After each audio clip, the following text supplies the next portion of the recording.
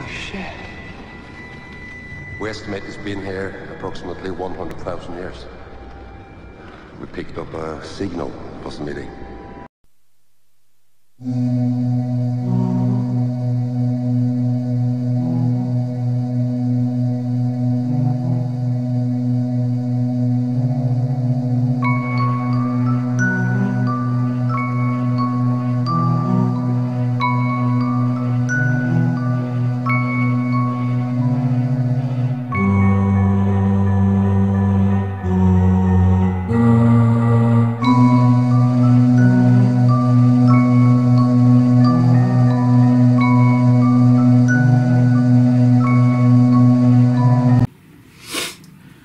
Hey everyone, how's it going? And welcome back to another episode of Saturday Night Horror. Tonight we're going to be watching the 2011 remake of John Carpenter's The Thing. The remake, got a lot of negative reviews. A lot of people just really didn't appreciate it, really didn't like it. Didn't do too well in the movies. It was considered a flop. Had a budget of $38 million, only made $31 million. So, I mean, you know, it is what it is. I enjoyed it personally, but a lot of people just didn't really care for it. They thought it was trying to do too much or not enough, depending on, you know, which review you read. But yeah, anyway, that's what we're watching this week. We are watching the 2011 remake of The Thing. Like I said, I enjoy this movie, and it has a cool twist at the end where, I'm going to spoil it for you, man. At the very end, you find out that the remake is actually a prequel to the original Thing, so that was pretty cool. If you remember, the original Thing begins with guys in a helicopter shooting at a dog. Well, that's how the remake ends, so everything that happened in the remake takes place before the original. I thought that was really cool. Like I said, man, a lot of people didn't really care for this movie. I did. It has its goofy moments, but nothing that would make it a horrible movie like so many have said it is. You just have to watch for yourself. Be your own judge. I thought it was fun. The monster, or parasitic alien, is actually what it's called. It was brutal at times. It was kind of ridiculous and goofy at times, but like I said, enjoyable movie nonetheless. Basically, it's about a group of American and Norwegian scientists, research team. They find a huge spacecraft under the ice in Antarctica. They end up finding the body of an alien in the ice as well. Unfortunately, they don't know that it's a parasitic alien that takes over organic matter. So if it can take over your body. It'll spit your teeth out because they're not organic. Basically, anything organic, this thing can take over and become. And there's only a few ways to tell. They figure out how to tell who's who. I'm not going to spoil that for you, but yeah, it's this movie. It doesn't waste any time getting to the action. A lot of movies, there's build up before, you know, the monster or alien starts wreaking havoc. This one doesn't keep you waiting long at all. Right away, you see the research team finds the aircraft. Then it cuts to another scene where we're getting another team together, and next thing you know, they see the aircraft or spacecraft, find the alien. They're talking about breaking it out of the ice. All hell breaks loose. It does not waste any time getting the action started. So there's no slow build here. The Thing 2011 hits the ground running and doesn't stop till the end, which I don't have a problem with it, man. It's quick. The action starts quick, but it doesn't feel like it's been rushed.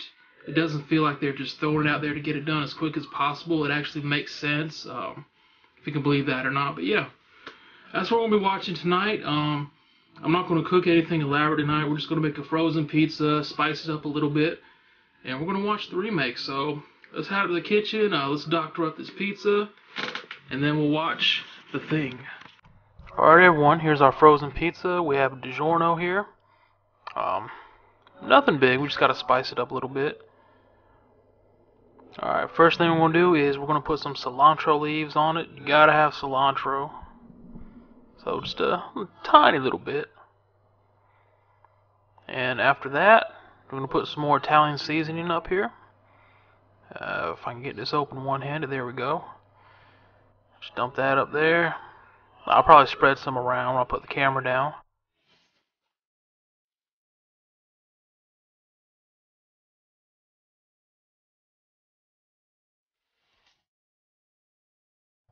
Alright, So it's been 25 minutes. Pizza is done. It looks good. Smells good. You definitely smell the seasonings in there. So let's go ahead and cut it up. Alright, here we go. We've got our pizza ready to go. Look at that. That's a beautiful pizza pie. Man, it looks good. And of course we have our orange vanilla Coke, which is awesome, by the way. Yeah, we're ready to go watch a movie. Alright, here we are. The Thing Remake 2011. Looking forward to this. Been maybe about 2 or 3 years since I've seen it, so definitely looking forward to watching it again. Got a good meal, good drink, good movie. It's gonna be a fun night, guys. Definitely looking forward to watching this. So when it's done, I'll tell you what I thought. Let's watch it. Alright everyone, so The Thing is over. We had a good meal, watched a good movie. As I said at the beginning, I enjoy this movie. The action does not take long to get started at all. Watching it again, I do have there's some things that I watched, I'm like, what are they thinking, or what are they doing? I have some questions. But, like for instance, when they first found the alien, they see the alien's body in the ice. The first thing that comes to their mind is how long will it take to get this thing out, excuse me.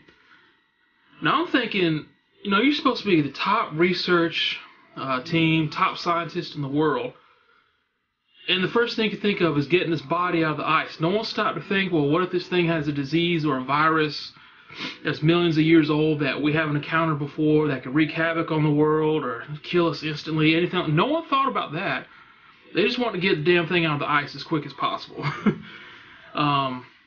So yeah, the research team wasn't very bright, that part.